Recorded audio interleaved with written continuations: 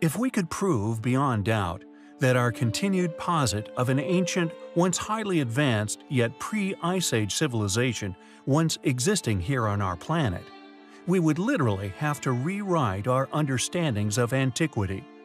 We have covered numerous sites found submerged all around the world.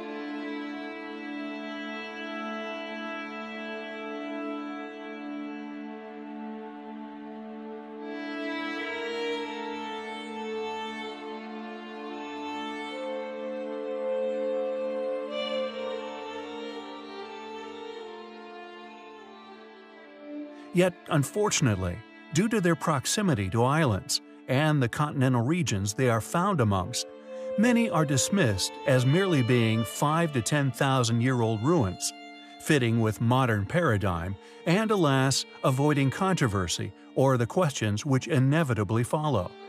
Yet our next site of interest may turn out to not only be that most important of submerged ruins ever found on Earth, but the smoking gun previously mentioned. On the 19th of May 2001, India's Union Minister for the Science and Technology Division, Murli Manohar Joshi, announced that the ruins of an ancient civilization had been discovered off the coast of Gujarat in the Gulf of Khambhat.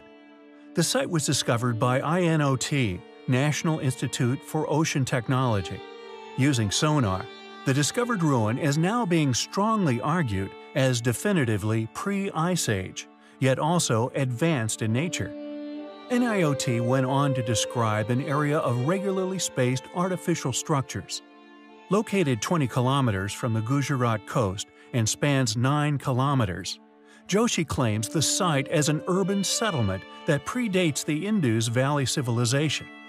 Further descriptions of the site by Joshi describe it as containing regularly spaced dwellings, a granary, a bath, a citadel, and a drainage system. According to Wiki, quote, "The structures and artifacts discovered by NIOT are the subject of contention. The major disputes surrounding the Gulf of Khambhat cultural complex are claims about the existence of submerged city-like structures, the difficulty associating dated artifacts with the site itself, and disputes about whether stone artifacts recovered at the site are actually geofacts or artifacts.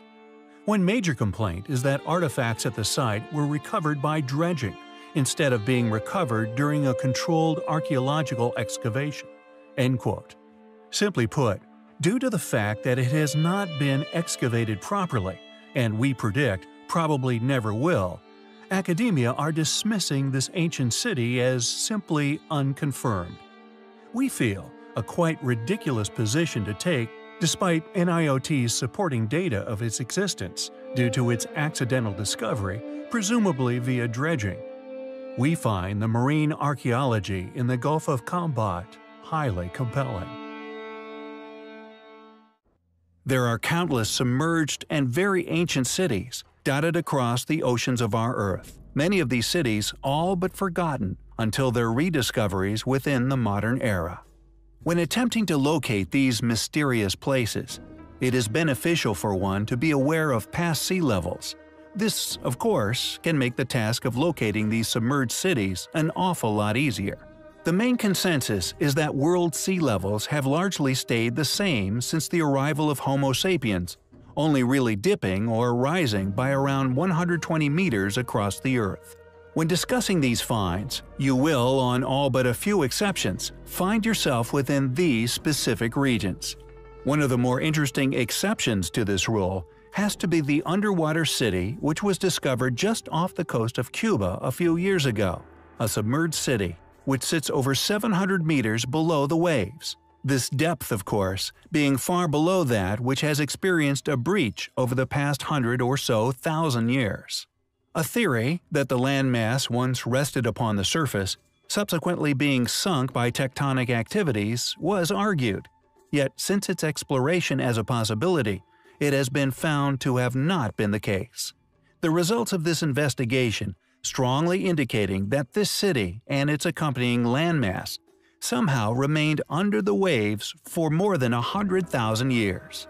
Greenville Draper of Florida's International University concluded that it was highly unlikely that such a tectonic event could have occurred, quoted as saying, "Nothing of this magnitude has been reported ever before, especially from the Mediterranean." Draper's, among many others' analysis, has of course come to conclusions which thankfully appear honest, making them extremely controversial, yet as with other fields of study in life, they are reluctant to reveal the implications of such conclusions. For example, if the research is correct, and judging by the extremely capable people tasked with this undertaking, there is no reason to suspect it is not, then this submerged city has remained submerged for over 100,000 years. This gives us two possible alternatives.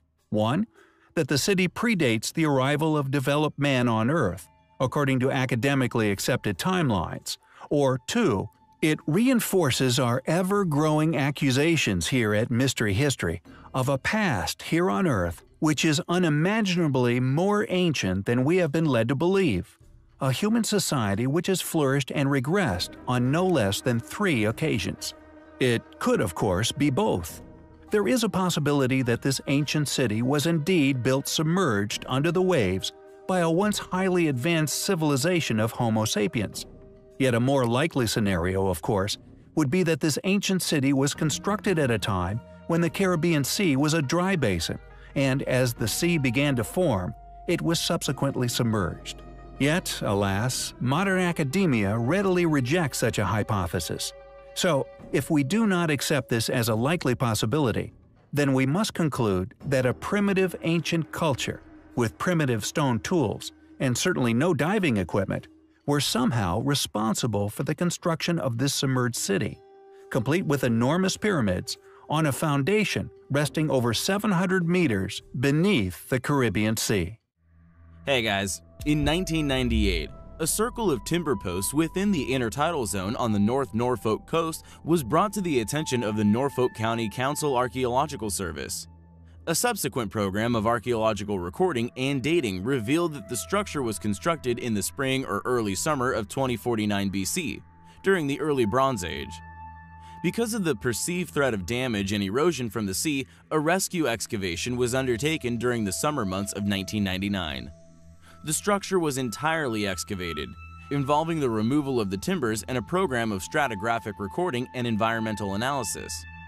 A survey was also undertaken within the environs of the site, which has identified further timber structures dating from the Bronze Age.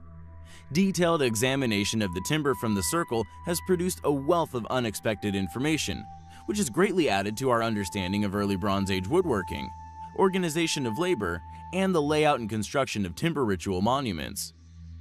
The purpose of Seahenge will undoubtedly be added to the heated debate surrounding that of Stonehenge.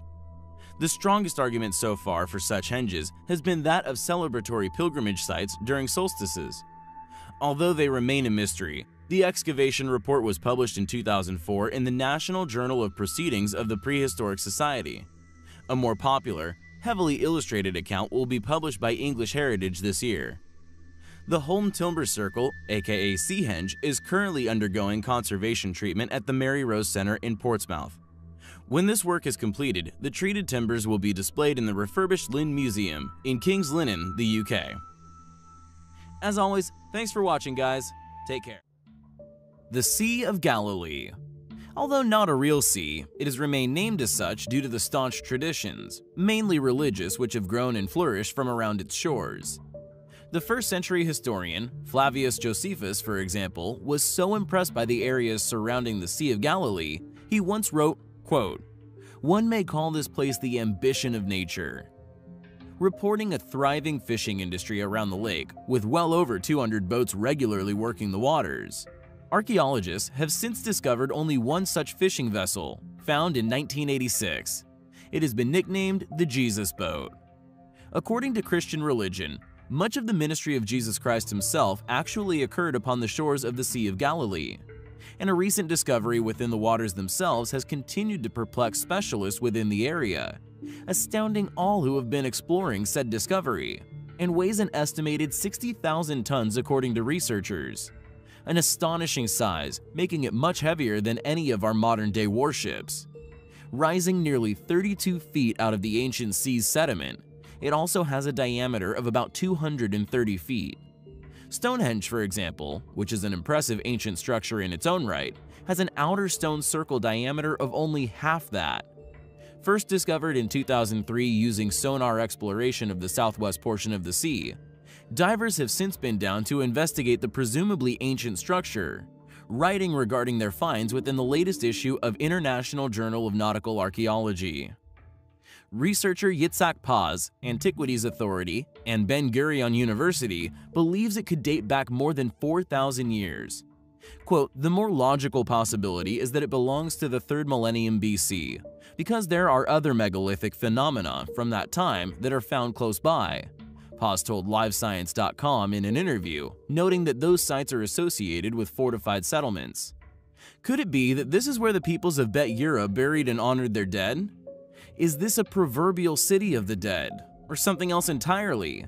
As more research is undertaken, it is only a matter of time before we understand this amazing structure for what it truly once was. We will of course keep you posted. Thanks for watching, guys, and until next time, take care. There are many unexplained ruins which can be found within Egypt. Who built the Great Pyramids? What was the true identity and purpose for the Great Sphinx?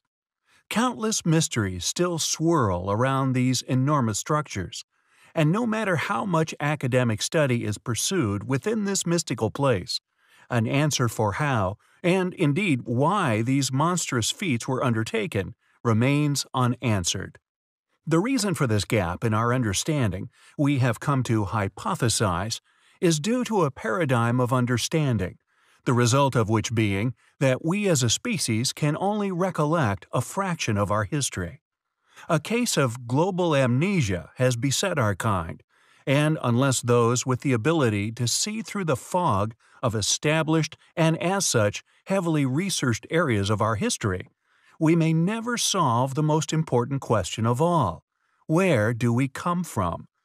The reason for our growing, staunch belief in a lost history is only further compounded by the subjects we research, and indeed the seemingly impossible and as yet unanswered methods that an ancient, clearly once highly capable civilization utilized to achieve such remarkable feats of ancient engineering, and our next item of choice is of no exception.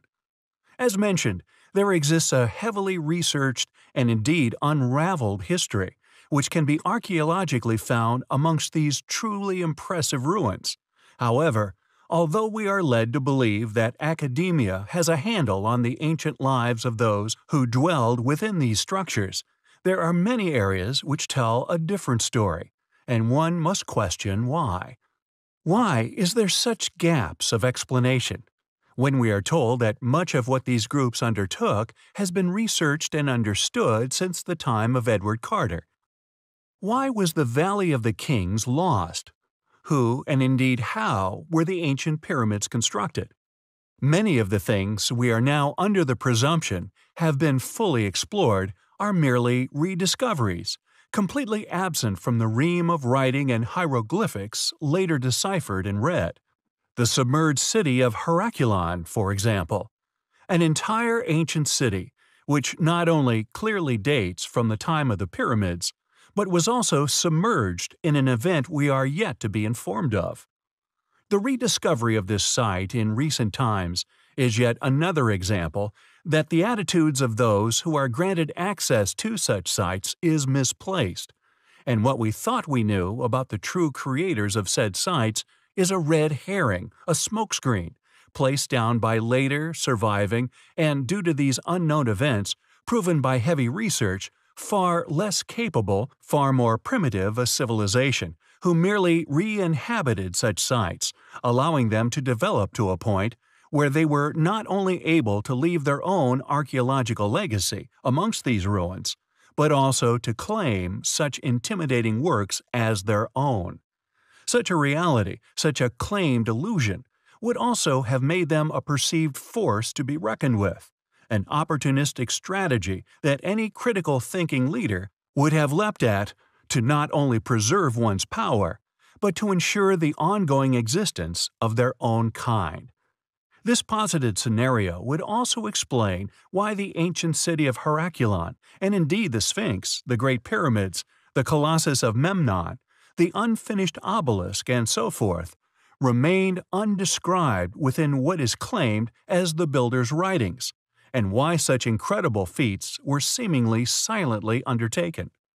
Any explanation as to how these sites were built, such as that of Baalbek over 1,000 miles away, possessed Aswan granite columns many tons in weight, remains a mystery.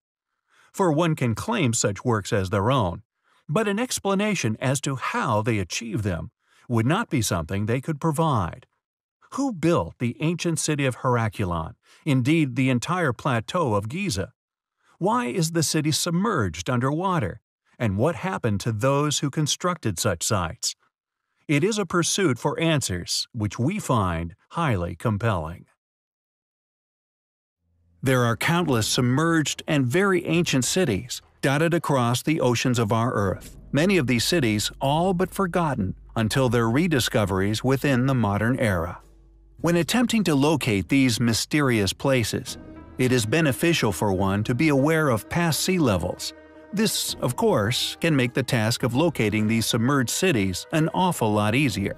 The main consensus is that world sea levels have largely stayed the same since the arrival of Homo sapiens, only really dipping or rising by around 120 meters across the Earth. When discussing these finds, you will, on all but a few exceptions, find yourself within these specific regions. One of the more interesting exceptions to this rule has to be the underwater city which was discovered just off the coast of Cuba a few years ago, a submerged city which sits over 700 meters below the waves. This depth, of course, being far below that which has experienced a breach over the past 100 or so thousand years. A theory that the landmass once rested upon the surface, subsequently being sunk by tectonic activities, was argued. Yet since its exploration as a possibility, it has been found to have not been the case. The results of this investigation strongly indicating that this city and its accompanying landmass somehow remained under the waves for more than 100,000 years. Greenville Draper of Florida's International University concluded that it was highly unlikely that such a tectonic event could have occurred, quoted as saying, "Nothing of this magnitude has been reported ever before, especially from the Mediterranean." Draper's, among many others' analysis, has of course come to conclusions which thankfully appear honest, making them extremely controversial, yet as with other fields of study in life, they are reluctant to reveal the implications of such conclusions. For example, if the research is correct, and judging by the extremely capable people tasked with this undertaking, there is no reason to suspect it is not, then this submerged city has remained submerged for over 100,000 years. This gives us two possible alternatives. One, that the city predates the arrival of developed man on Earth, according to academically accepted timelines, or two, it reinforces our ever-growing accusations here at Mystery History of a past here on Earth which is unimaginably more ancient than we have been led to believe. A human society which has flourished and regressed on no less than 3 occasions. It could, of course, be both. There is a possibility that this ancient city was indeed built submerged under the waves by a once highly advanced civilization of Homo sapiens. Yet a more likely scenario, of course, would be that this ancient city was constructed at a time when the Caribbean Sea was a dry basin, and as the sea began to form, it was subsequently submerged. Yet, alas, modern academia readily rejects such a hypothesis. So, if we do not accept this as a likely possibility, then we must conclude that a primitive ancient culture, with primitive stone tools, and certainly no diving equipment, were somehow responsible for the construction of this submerged city, complete with enormous pyramids, on a foundation resting over 700 meters beneath the Caribbean Sea. The University of Seville, working in collaboration with the Andalusian Institute of Historical Heritage, has conducted an intensive LiDAR survey in a historically compelling area between the Spanish coastal towns of Camposoto and Sancti Petri. Their goal was to discover the remnants of a long-written-of temple, one dedicated to ancient deities. However, what they discovered instead was an incredibly ancient, once enormous mass dwelling, complex yet intelligently laid out, as if almost akin to modern-day standards of care in regard to sanitation management, food production, and quality of dwelling for its massive population's well-being. A mega-metropolis that, predictably, the academics responsible for its discovery have not only attempted to downplay the find, but also tried to claim it as merely proof of their original temple assertion. Clearly, they are merely backing the tale of events put forth by whomever funded said expedition. From the researchers themselves, quote, "The survey area consisted of submerged landscape, seemingly dominated by a series of ancient marshes. Something we feel was most probably intelligently managed farmlands prior to the Great Deluge, which eventually drowned this entire mega-metropolis. Yet I digress." They continued, "The study revealed a new ancient coastal landscape, with the presence of moorings, an inland port, and several large, monumental buildings." End quote. By combining data from previous anomalous discoveries, the team created a cross-section of findings, and by a process of elimination, they pinpointed an area in which to scan. Yet, interestingly, after said discoveries of the structures, they quickly and simply delimited the entire area without any further field study or investigation whatsoever. Could this rapid delimitation of the area in regards to the LiDAR scanning possibly be in an attempt to obscure the true enormity of this pre-flood ruin? During their focused investigation, they found rectangular structures some 300 by 150 meters in size. However, these discoveries contradicted their own strictly followed academic accounts of this supposedly legendary temple's whereabouts. This discovery being the mission's objective all along, yet curiously, as mentioned, any further expansion of the LiDAR investigations, academic funding has been stonewalled. Could their reluctance to continue further investigations on a mission which has already clearly cost a lot of funding due to them actually having discovered yet another complexly, intelligently, clearly advanced pre-flood mega-metropolis? Well, we find said possibilities and the rapid growth of independently owned LiDAR technology incredibly exciting. There are many ways to create a misleading, coercive conspiracy.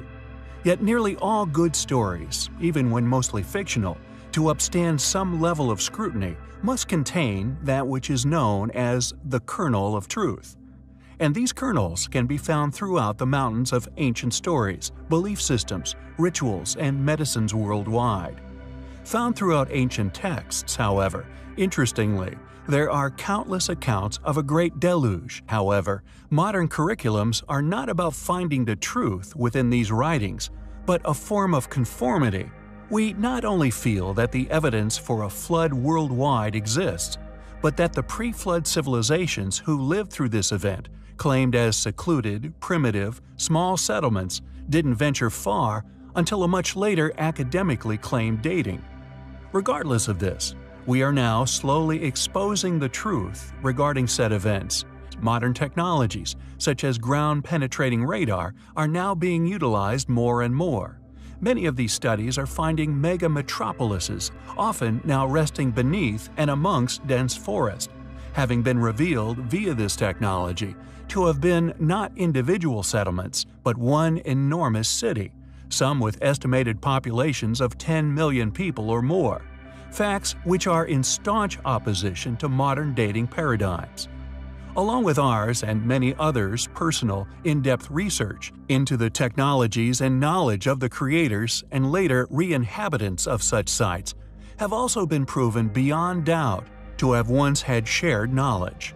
Unquestionably made by people who were in global communication, endless examples of tools, masonry techniques, and artifacts are often found to have all been crafted in the same ways, with matching scars found at quarries and upon megaliths worldwide.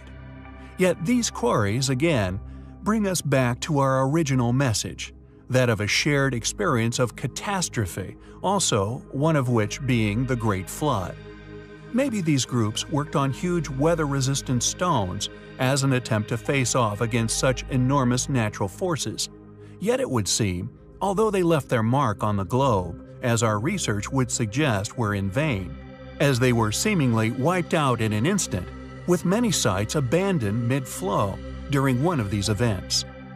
Interestingly, not only would the evidence suggest a sudden disappearance of those responsible for many of the most extraordinary megalithic ruins, there have also been remnants found and documented within mainstream funded study, which is not only indicative of a prior knowledge of this possible swelling of the seas, but an immense effort attempted to build fortresses to protect against such an event, dated as 7,000 years old.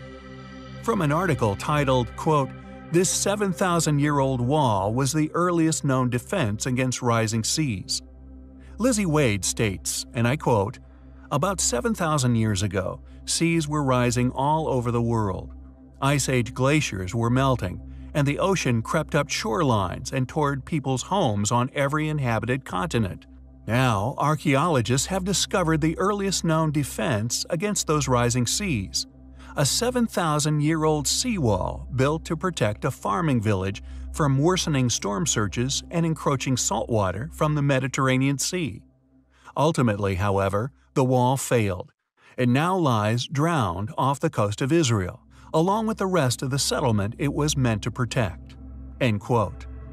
Additionally, Amy Gusick, an archaeologist at the Natural History Museum in Los Angeles, California, who studied this period around California's Channel Islands, stated, and I quote, "All the different kinds of responses we see towards sea level rise 7,000, 8,000, 9,000 years ago, we're still seeing all of those same responses today."